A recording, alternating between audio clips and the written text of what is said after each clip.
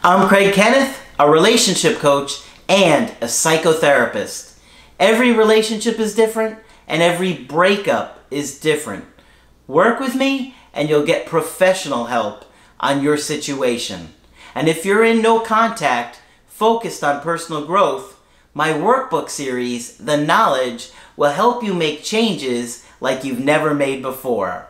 Available now at AskCraig.net.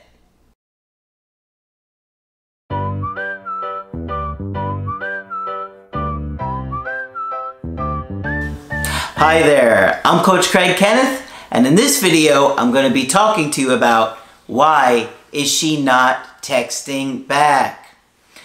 It can be incredibly frustrating to have interest in a woman and they're not replying to you and you don't understand what's going on.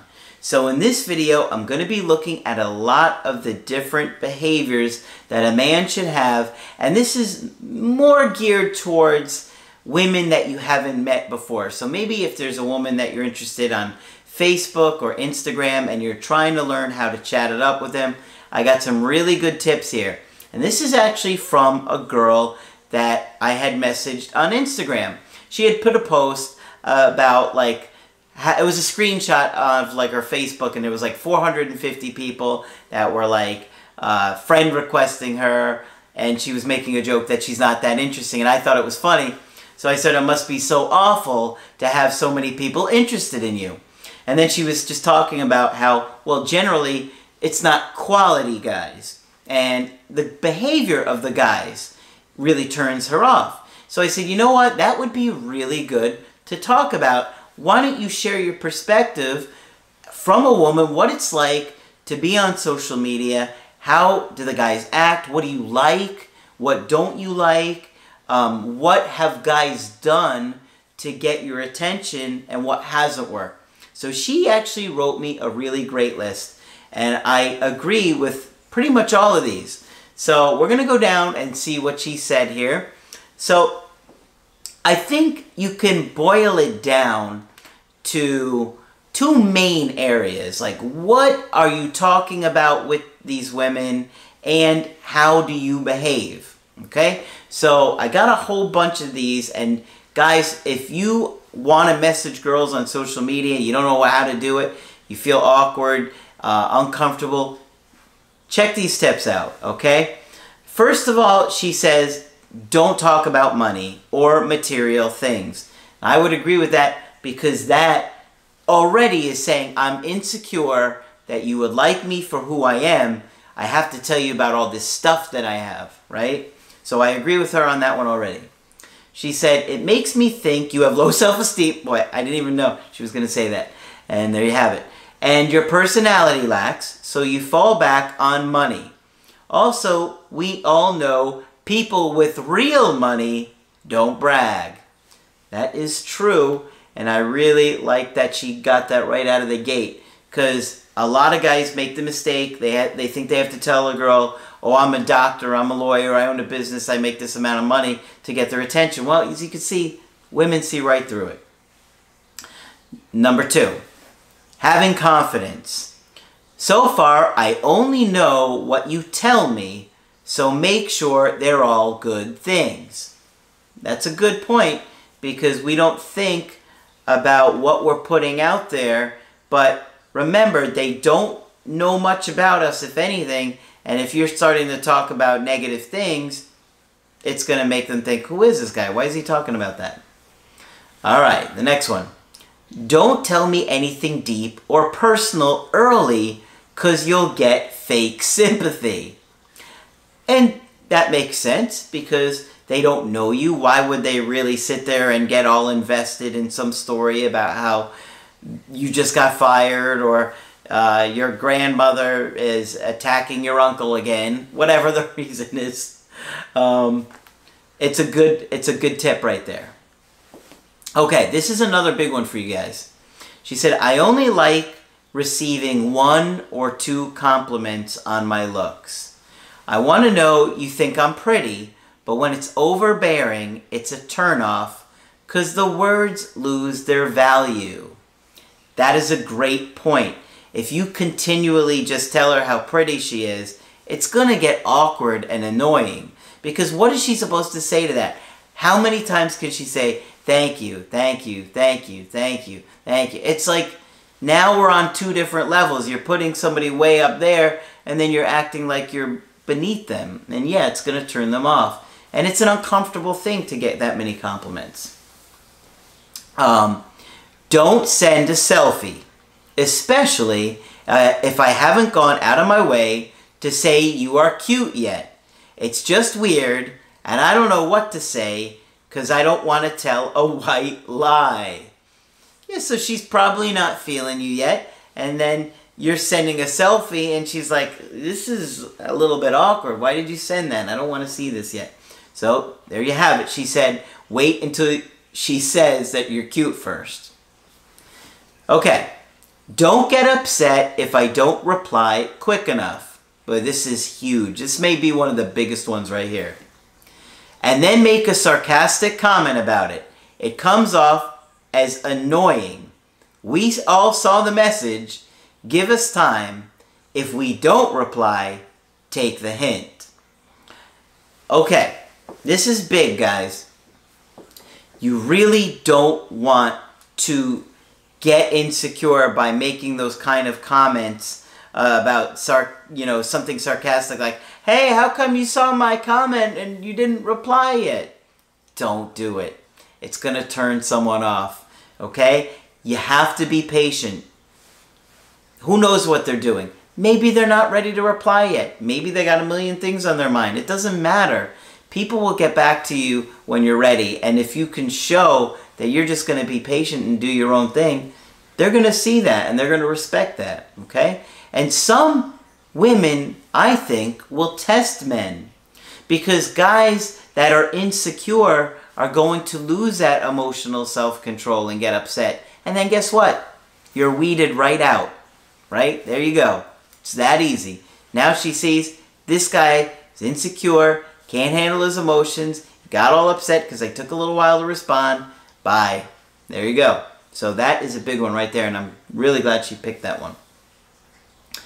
If it's a brand new person, don't message boring old couple conversations. She said, I once had a guy talking about his vacuum that he bought and how much power it had. And I was like, oh God. Yeah, you know that conversation sucked. Okay, that was a terrible joke. That was so bad. But, yeah, you get the point. Why would you be talking to a girl about your vacuum cleaner and how powerful it is? Are you implying that she should be vacuuming? I know you like to clean, ladies, so how about checking out my vacuum? Oh, man, guys, that is really clueless. Okay. Don't ask, is there anything you would like to ask me? Because there's not. If I did, I would have, or will. And now it's weird, because I said no. Yep. I think that is what happens to you guys sometimes when you like a girl and you want her to start asking you questions, but she's not. Or maybe you don't quite know where to go with the conversation. So you're like, well, is there anything you want to know about me? Well, there you have it. They'll ask you. Okay, this is another big one. Boring responses. Don't message, hey, hope you had a good weekend. It's so boring and not thought out. And then I'll have to reply a generic, boring response. And it's just not good and seems like a chore to respond. Okay, so you can see that women are emotionally attuned to that connection even in the conversation. And so if you're just saying these boring things, they're not going to look forward to talking with you. They're just going to be like, this is another. And this is why I really tell you guys that the phone is for setting dates. And I haven't talked about that in a while. But really, it should be. I mean, yes, you're going to have to do some messaging here and there. But you can see this is overkill, okay? She says, if the conversation picks up, I don't like when guys agree with me on everything. I love when a guy can politely disagree and speak his side if it's opposite mine. No one likes a yes man. This is so true. Nobody wants to be around somebody that just says yes all the time. It's boring and it doesn't feel authentic.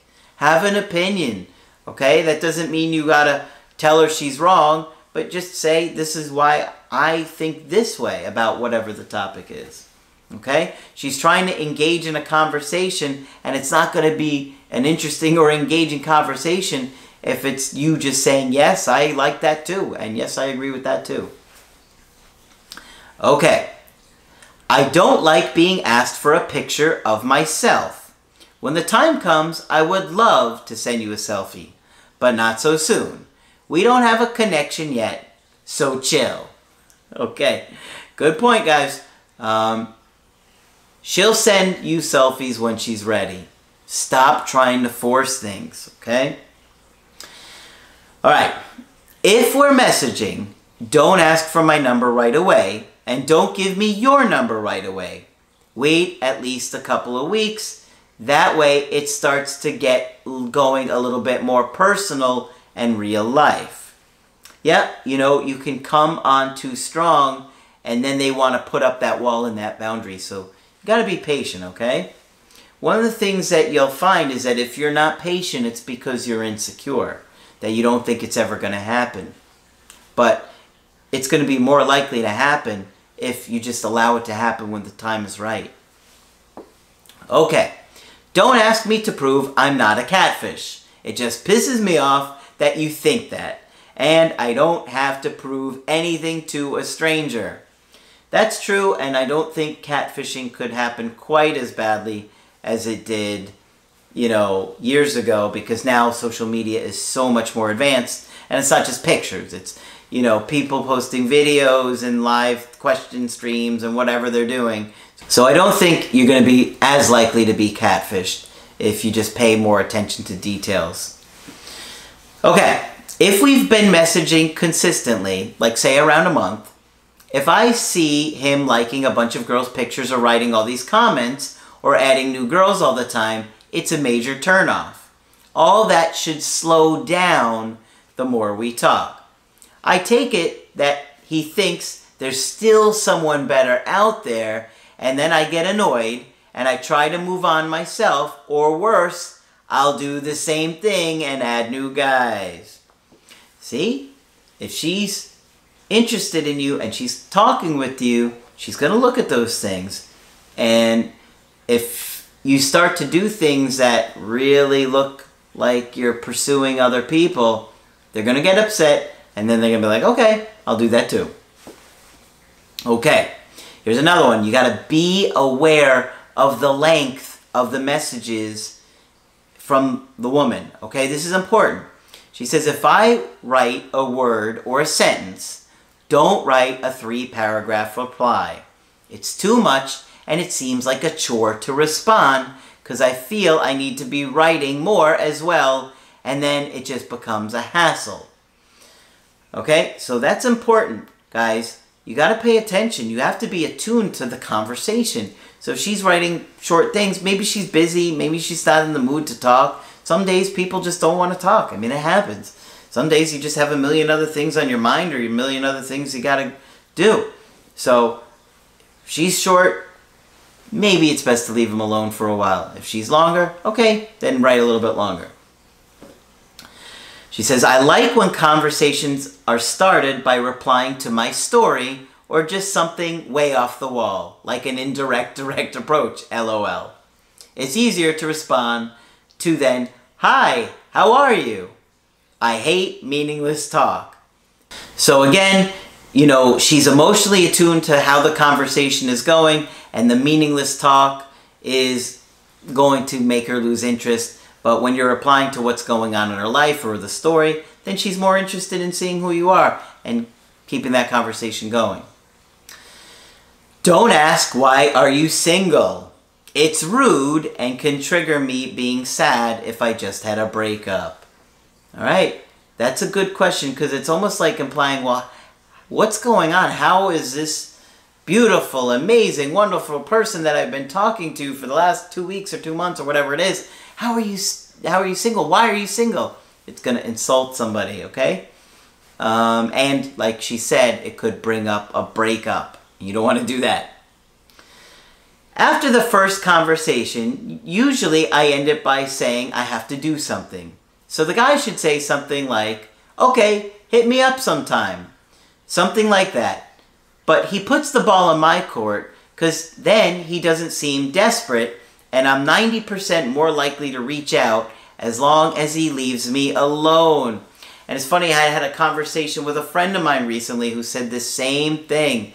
She was talking about a guy that she was talking to, and he had pushed to, I think, get the phone number, and she wasn't ready to give it or something like that. And she's like, I'll do it when I'm ready.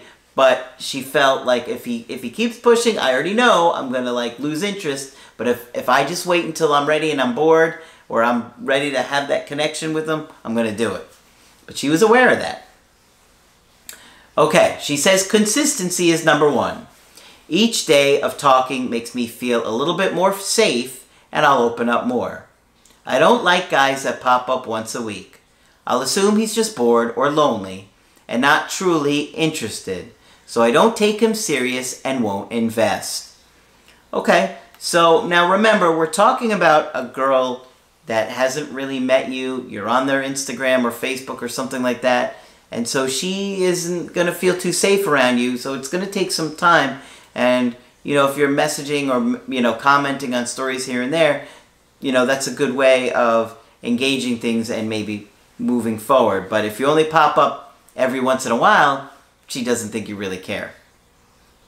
All right, she goes on to say, nothing even remotely sexual in the beginning. I'll think that's all he wants. Remember, she doesn't know you. She doesn't know who you are. She doesn't know anything about you. And if you're sexual in the beginning like this, it's going to make her feel like that's all you care about. And if that is all you care about, then probably get on Tinder and stick to that. And don't harass people that don't know you. Okay, guys?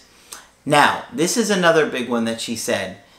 She was talking about how when she noticed, or how she first notices when she's interested in you.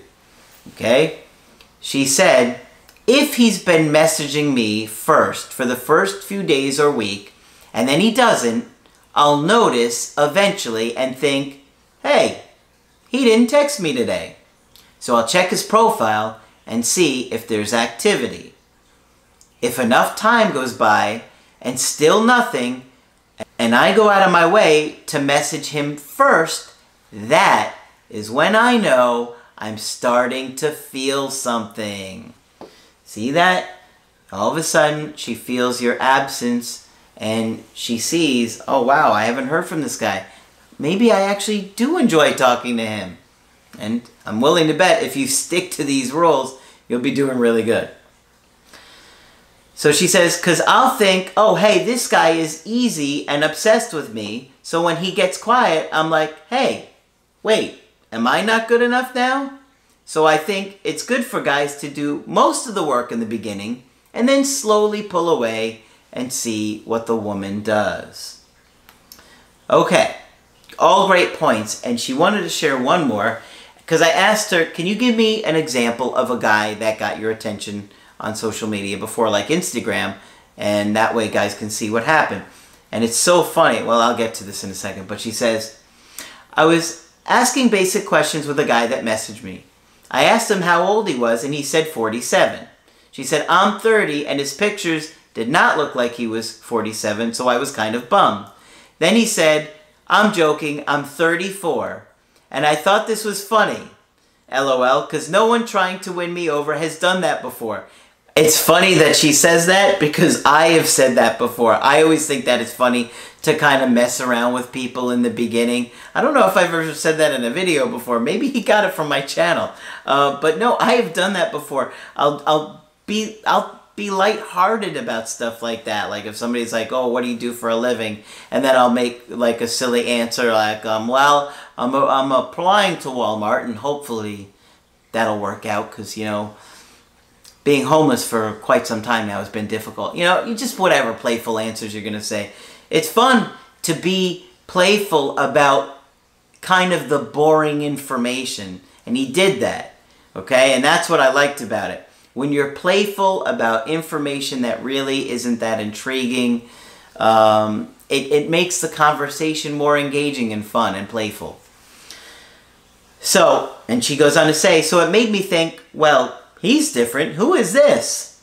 So we chatted a little more. The next morning, he wrote me a message that said, miss me? And I knew he was joking, but it made me laugh because I thought he was crazy. See, that's exactly what I'm talking about. That guy has a good sense of humor, and he's not so outcome dependent where he's like, oh no, I have to say this and that and tell her I make this amount of money and get this. No, he's relaxed. He's having fun. He's not worried if she doesn't like the joke or get where he's going with it. And he probably would say, okay, well, she wasn't any fun anyway, and then stop messaging her. So basically, he kept it funny, and he had that little cockiness, which got me wanting more. It was creative, I thought. If a girl is laughing, she's interested. For me, at least. That was a great article, let's call it. She sent me it as an email, but she really did a great job, and she covered so many of the different areas, and I really appreciate that. So thank you, because I thought it would be helpful to go over social media and what's going on. You know, if you're interested in somebody and these women aren't texting you back, guys, look at all of these areas, okay? You gotta sharpen up your behavior because they don't know you. And they have plenty of other guys messaging them. And if you're not the one standing out, they're going to put you to the wayside, and eventually you're just going to get ignored. And if you keep going, they'll block you. So it's really important that you take a good hard look at your behavior, what you're talking about, how you behaved, how the interactions go. All of these things are really important, and the woman is emotionally attuned to that. So, of course, if you want to get my help personally, just go to my website, askcraig.net, sign up for the coaching option that works best for you. I do email coaching and I do Skype. Margaret, of course, is available for Skype coaching. Be sure to check out my podcast, where you can find many of the episodes that I have up, and I'll keep adding more if you guys keep downloading them. And make sure you subscribe to the channel. But that's it for this video. I'm Coach Craig Kenneth, and I will talk with you soon.